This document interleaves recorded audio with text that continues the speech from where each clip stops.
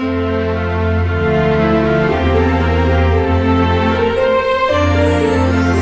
hi everybody, and welcome back to Not Another Bonsai channel.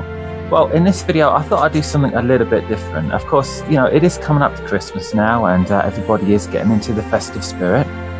But of course, you know, what with the cost of living crisis and inflation, you know, taking a bit of a bite onto our wallets and what we can spend this Christmas, I thought what I'd do is I'll share with you how I go about making my own homemade Christmas wreath. You know, because of course it's easy to go out and buy one, but you know, if you can make your own, it's that little bit more special. So in this video I thought I'll show you exactly how I go about doing that and the step-by-step instructions on how to make your own homemade Christmas wreath.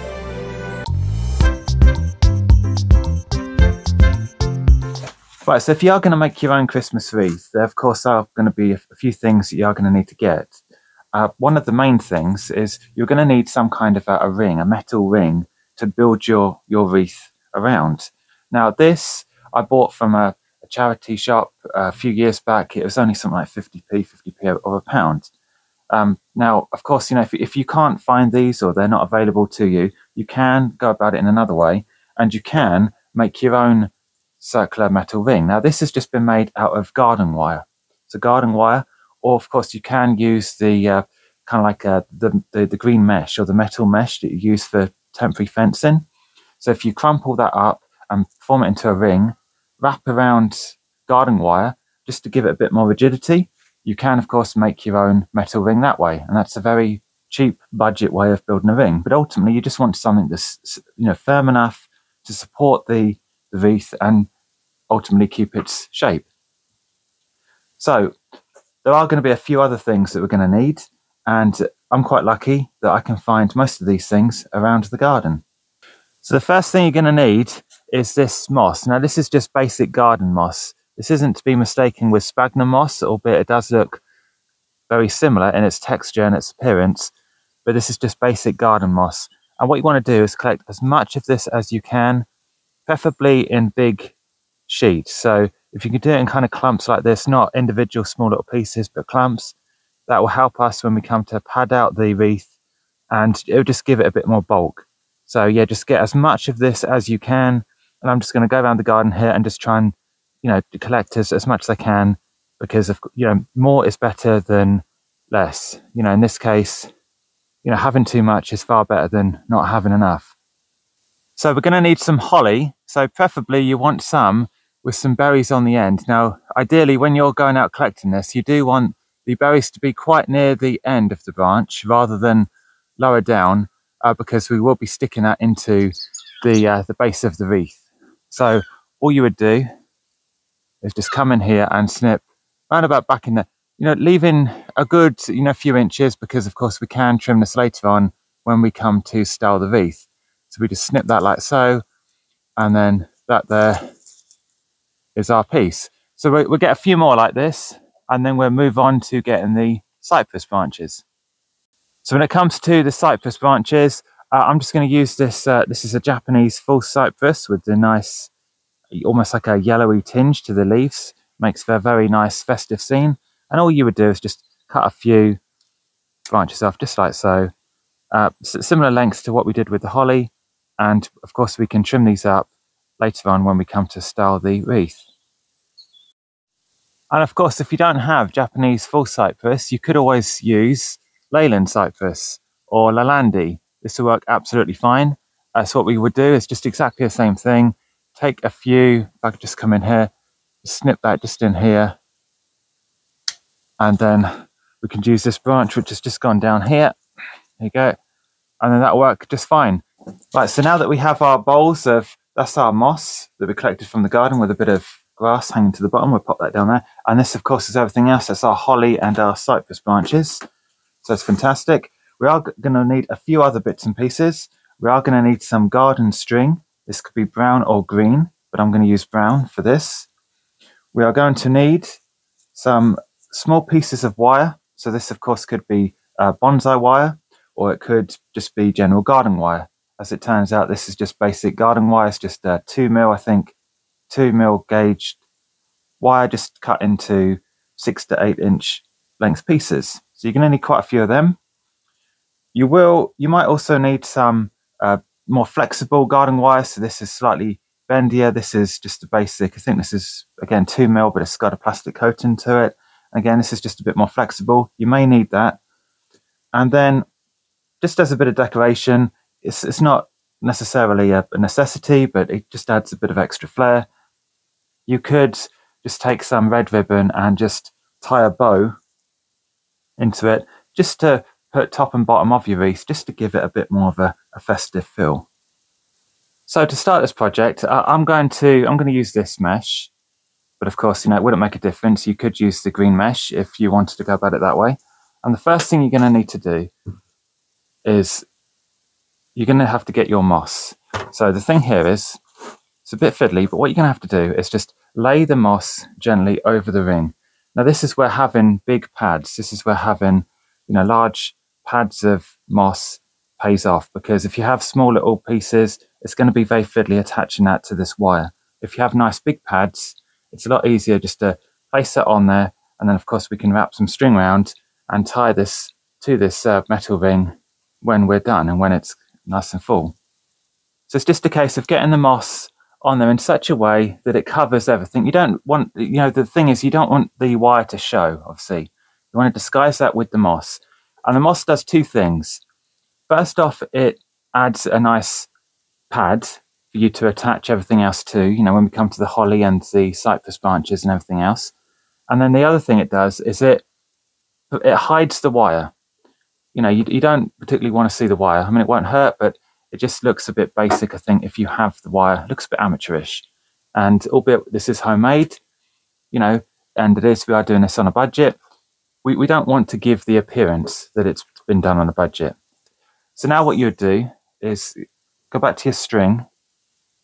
You'll need a lot of string. So I'd find the loose end and just unravel a lot, because what you'd want to do is tie it around and then just gradually weave it around the ring just to hold it all in place. And don't worry if you can see the string.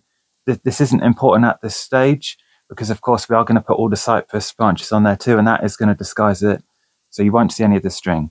So all you would do is just wrap this around. This is quite fiddly because you need to get the wire underneath without disturbing your moss too much.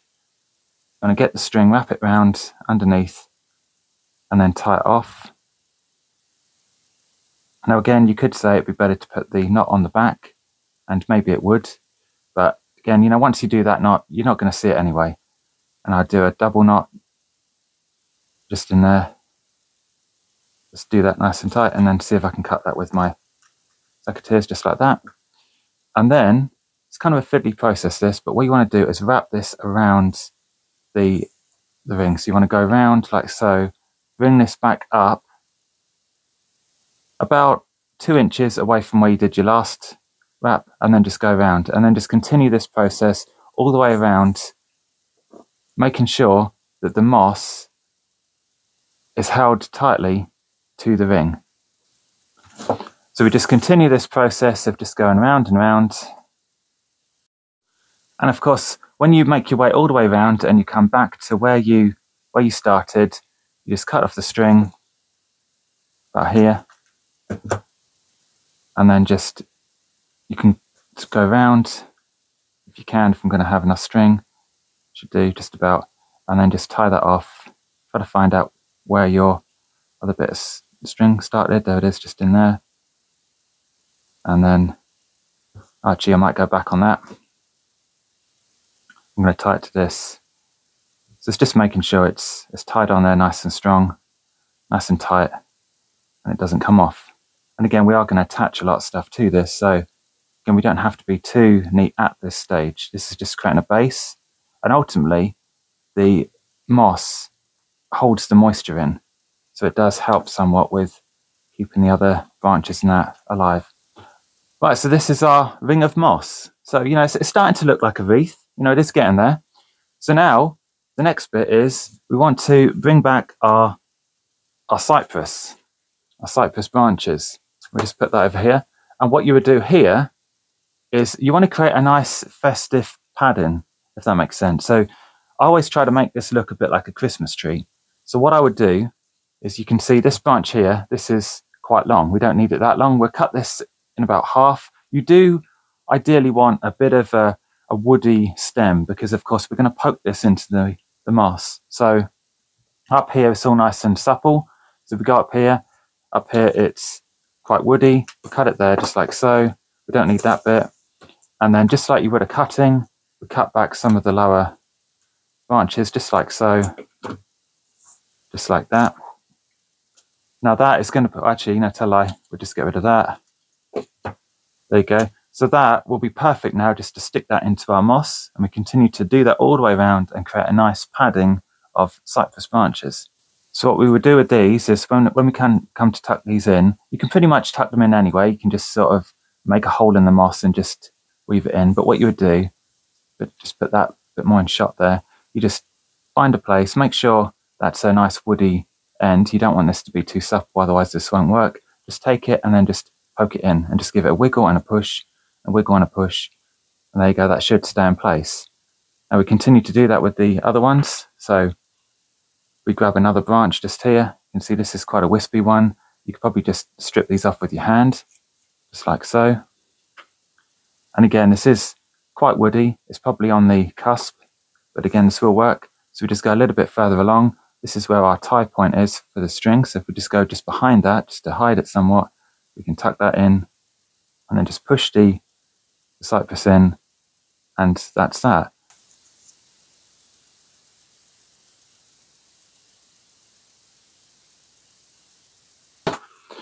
So it's starting to come together a bit now. So what we would do is, you can see this section here looks a little bit bald. So all you would do is just try to get a piece of foliage that's somewhat full and has some leaves. So I'm just going to use this piece here. We just cut the end off just like that. And then this small little piece we can just tuck just in here, just to cover it. And this maybe could go in a little bit more. Of course, we could wrap that round. This we can tie in a bit more like that. That will look quite good. So we'll come around here. So yeah, it's all starting to look quite good. Right, so the next thing we need to do, we need to go back to our lengths of skinny garden wire. So these are the pieces that are about 6 to 8 inches long. And what you would do now is, the thing is, if you took this wreath and you just hung it up, all of these bits of cypress branches would just fall off. So we need to tie them into the wreath. And what we would do is, a lot of this is just using your creativity. So we wouldn't want this branch here, for instance, hanging down. We'd want that to go around and try to fill this section of the wreath and make it look a bit better, and ultimately cover the moss. So what we would do then is take our wire, put it in that section that we want to hold down. You'd wrap it round, and then of course where you have your metal frame, you would loop the wire around the metal frame. So if you have a lot of wire, you can twist it, but what I like to do is just loop it around the wire, and ultimately what that does is it locks it in place, and it makes it a lot easier come January when you know, it's a sad thing to say, but there's going to come a time where you're going to have to take this apart. And if you really twist that on really hard, getting in there with wire cutters and trying to trim it back can be quite difficult. But so if you just loop it around to the frame, it's usually a lot easier to do. And then all you do is just go around looking at each section, deciding where you would like to place each branch.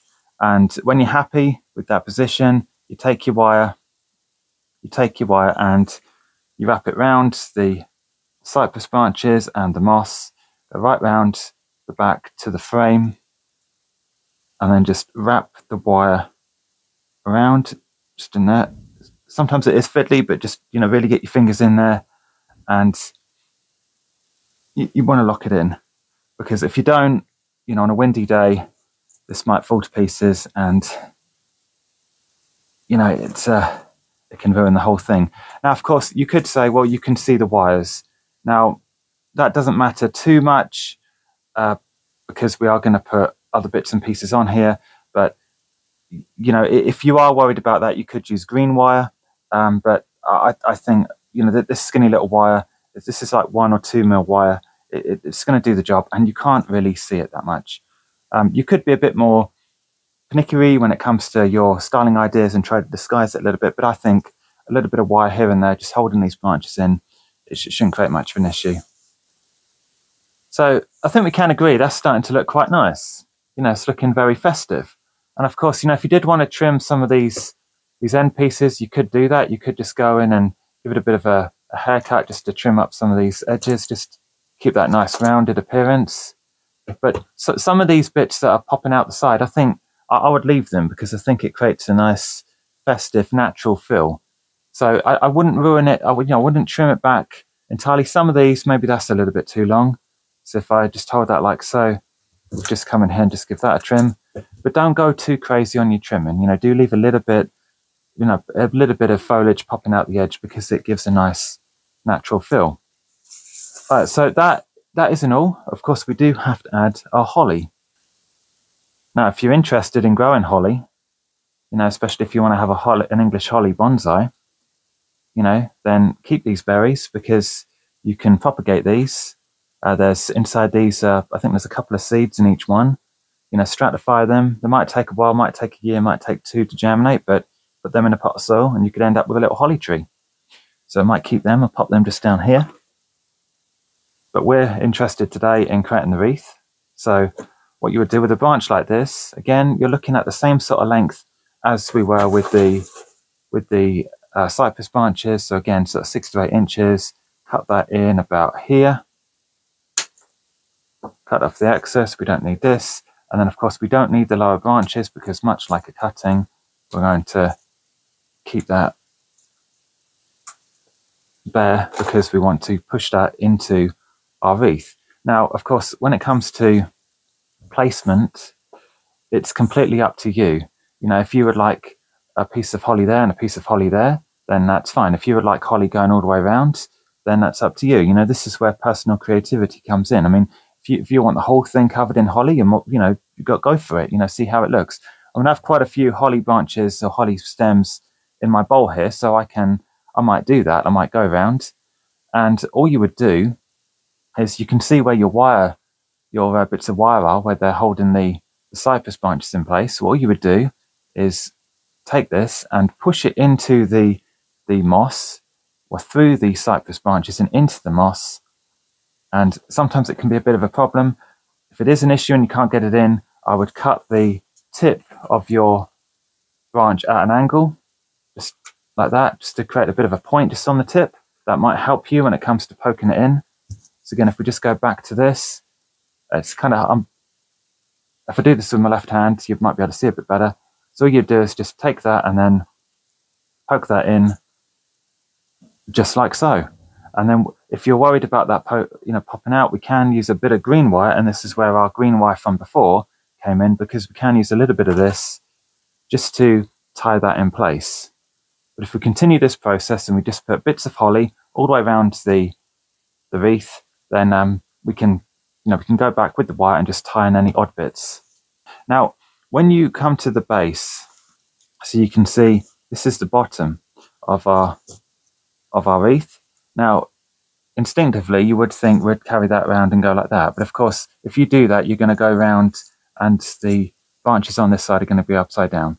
So you want to do your branches that way and carry on going around. What it does mean is you'll have 2 stems sort of going like that. You have a bit of a gap here. Now that is where our ribbon comes in, because what we will do at a later date, when all of the holly is on, we'll put a ribbon just on there just to fill that gap just in there. But for the time being, we'll get back to putting the holly in the wreath. So we just take that, push that just in there. So wiring the holly on is much the same as how we did the cypress branches. We just take a little piece of wire, maybe about 6, maybe 8 inches long. I grab some wire cutters and just snip a small bit just like so. Now, whereas with the cypress, we just stuck it on anywhere just to cover the moss, with this, we will need to be a little bit more careful. We need to think about styling ideas. So do we want those branches there to go, or those leaves to go under that? Or possibly, because we can see these berries a bit better. But let's do that first. So that looks quite nice if we have that like that. So what we would do is just take the wire just over the top. And again, this is green. green wire, so your holly will disguise the garden wire or the silver wire that we used before, and this green wire will just blend in quite nice. And again, same idea. You fold it round. You can either twist it to itself or just fold it round onto the back of the frame, just twisting it in position, and there you go. That should hold that just in position, just like so. And then if you just do a little bit of finesse in here just to bring that leaf just in the front there. That's a funny looking leaf, but I might keep, well, actually, now it's going back on itself. Let's get rid of that. And that looks quite nice. So if we come around, so this is near our top is just up here. So that's where our hanging hook is. So if we grab ourselves another bit of wire, again, about, I'd say about, 6 inches long. And then just think about position. Think about how you would like your bit of holly to sit. That to me isn't looking too bad. And then just kind of position this. You can weave it through the leaves, and that just helps disguise it a little bit. And of course, if the wire goes underneath the leaf, it's even better because it hides it. And then you just wrap that edge or end of the wire under there. And then we get another bit of wire, or the end of wire even, on the other side. And just take that and wrap that round the other end, and that should hold that into position. And of course, if you just wanted to do a little bit of tidying up just to get rid of that leaf that's going back on itself, this leaf might just better go like that. That's looking quite good. That looks a little bit congested. Let's get rid of that one. And then you can see these leaves just in here. Looks quite nice. And then we have that leaf that would just go in there like so. It looks quite good. Now, what we want to do now is we need to position our bows. Now, how I'll go about doing this is, again, sorry, I'm just off camera for the minute. I'm just cutting another piece of wire, much like we did before. So just this. Now, the way I usually do this is we need our bow to be nice and tight, and then we just want to thread the wire just underneath, just like so. You've just threaded it through the bow, okay? And what you want to do is you want to bend part of your wire up and part of your wire down, okay? And then just position that on to where you would like it on the wreath, and then the piece of wire that is going up is obviously going to go upwards, and the piece that's going down is just going to go down. So we just wrap that around all of that, and then that can go in there like that. And then of course the one that's going up just tucks in the upper portion, and then just tidy up your bow a little bit, make it look a bit neat, and that doesn't look too bad. So there we have it, the finished Christmas wreath. And to think, that was made from a few things that we found around the garden. A bit of holly, a bit of cypress, and a little bit of garden moss. And you can create something that looks very festive. Well, let's go put this by the front door and I'll show you how it looks. So all I would do is just put the loop just over the screw that's just up in the wall just there. And then that is the Christmas wreath just by my front door. So thanks for joining me on this one. I thought it'd just be a fun thing just to show you how I go about creating my Christmas wreath each year. And of course, you don't only have to stop there. You can build on this. You can add other material. You could add pyracantha. You could add cotoneaster. You could add hawthorn. You could add blackthorn. You could, of course, add ivy. Holly and ivy. Nice festive relationship there. You could add pine cones. You could add any other kind of mistletoe. You could add any other type of material that you liked to make a nice festive wreath. And the beauty of this, the fantastic thing about this, it's individual. It's individual. It's a piece of you. And friends and family who come to visit you over the Christmas period, when they come to visit your place, they see that on your front door, and they'll probably ask you, where did you get that? Who made that for you? Of course, when you tell them that you made it, wow, that's a fantastic thing. So I really do recommend that you give this a go. If you do, if you do give this a go, share it with me. Put a comment in the comment section below. Maybe send me a photo of what you've done. If you're a YouTuber and you have a channel, put a video out. And I'd love to see it. And yes, just a fantastic thing to do, especially if you're doing Christmas on a budget. Very cheap, affordable thing to do.